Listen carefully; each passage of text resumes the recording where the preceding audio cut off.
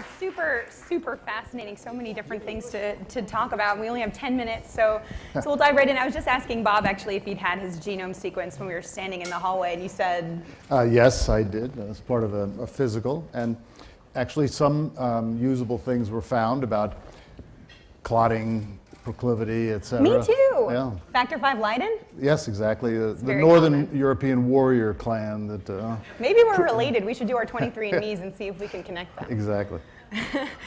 So we're talking about this from a business perspective, and I guess, let's start broadly. I mean, where do you see the biggest opportunity coming from having sequenced the genome almost 15 years ago?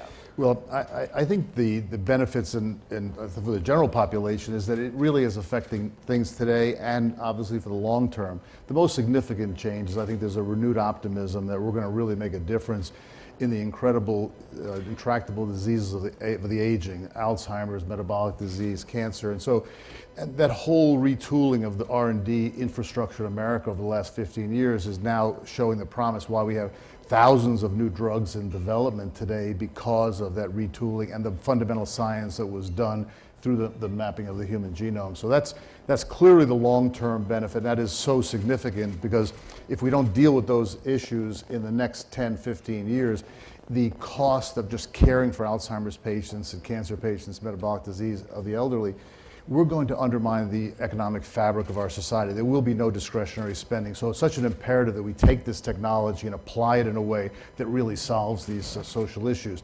On the near-term areas, I think we've seen tremendous impact on patients already.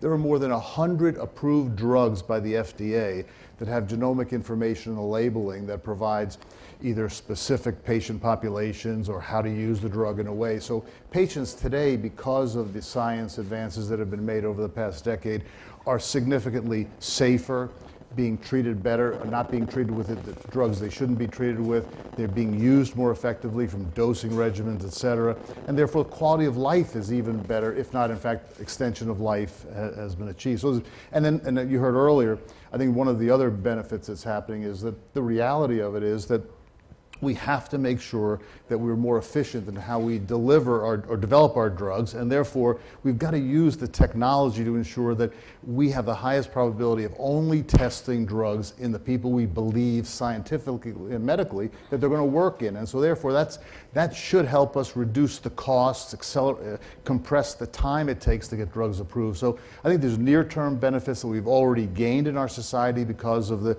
investment in what we've done here, both the public and the private sectors, and the medium term and the long term. It gives us promise, and it's an incredibly exciting time to be involved in trying to attack some of those long-term issues. Well, I remember the speech that Bill Clinton gave when the genome was sequenced, and you're talking about curing diseases like Alzheimer's, cancer, and a lot of people kind of expected that to be, around the corner, immediate. And, when it comes to Alzheimer's especially, we are nowhere close, unfortunately. Where would you say we kind of are versus expectations, in that progress toward actually solving some of these things?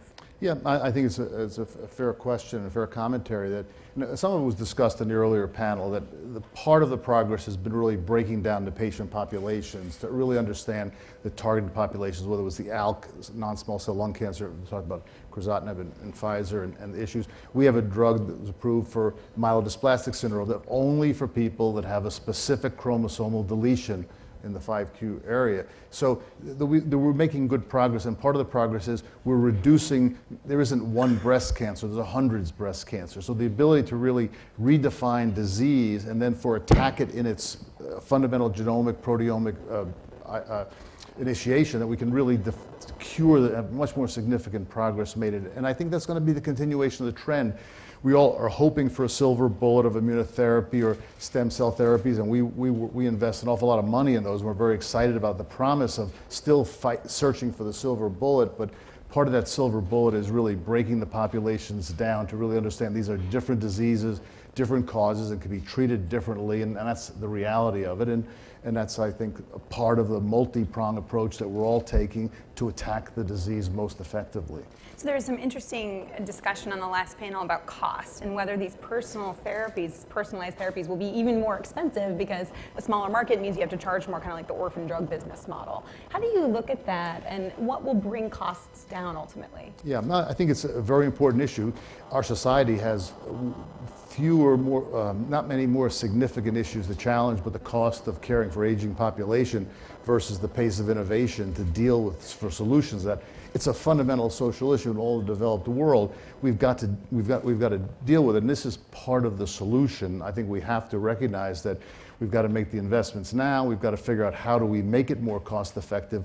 There were some of the conversations that were discussed earlier. We need to make data more interoperable so people really can share the kind of data that's available so that we're not reinventing the wheel. We did a deal with Columbia, a collaboration with Columbia, Mount Sinai, Johns Hopkins, University of Pennsylvania, the cancer centers there, that they would collaborate on everything but the basic invention. We still want competition for the basic invention, but then they shouldn't redo the biostatistics, the analytics, the data analytics, et cetera. They share that, and they share the intellectual property, and they'll share the royalties if we ever produce a drug out of the initiative. So we've got to redefine the way we think about R&D to be more collaborative, which was talked about earlier, to reduce redundancy, not lose the American competitive spirit, because that's one of the great reasons why the whole ecosystem of biomedical innovation is headquartered in the United States, is because the environment is so positive for that kind of collaboration and competition, but people really producing great results.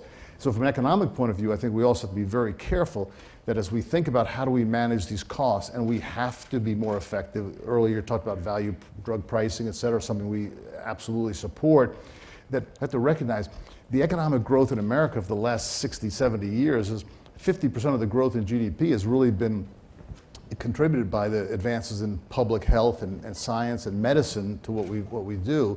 And so we've got to be careful that we don't lose one of the great crown jewels of the United States economy, and the benefit to its citizens is the whole ecosystem of biomedical innovation. So we've got to find these solutions. We've got to talk more aggressively about them. I think I'm more optimistic now that in the last couple of months, at least we're having a debate and an integrated discussion. People are listening and saying, how do we attack both the issue of how can we afford the healthcare system that we want, but yet at the same time invest for the future to solve these terrible problems we have as a society.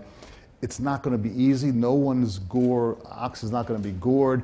We've got to do it in a way that produces long-term best solutions, in a way that everybody's at the table and engaged in it. And the other thing, I'd apologize for pontificating about it a little bit, but I think we've got to stop calling it healthcare Obamacare and Trump care.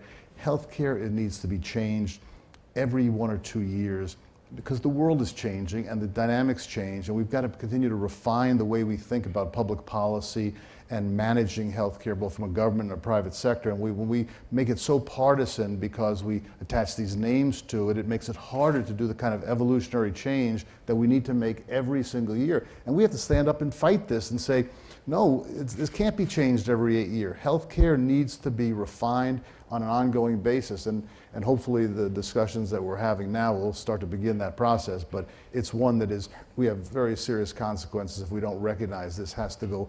It's always going to be political, but we've got to lessen the partisanship of it, in my opinion, if we're going to produce the kind of really effective reforms that we need. Well, I think that's a really interesting idea. One of the questions that comes about with healthcare reform or anything really is who pays for it? And so I want to ask you, when you think about how we learn more about the human genome and try to apply that, and we see things like the Precision Medicine Initiative, but also these amazing projects folks like Regeneron are doing.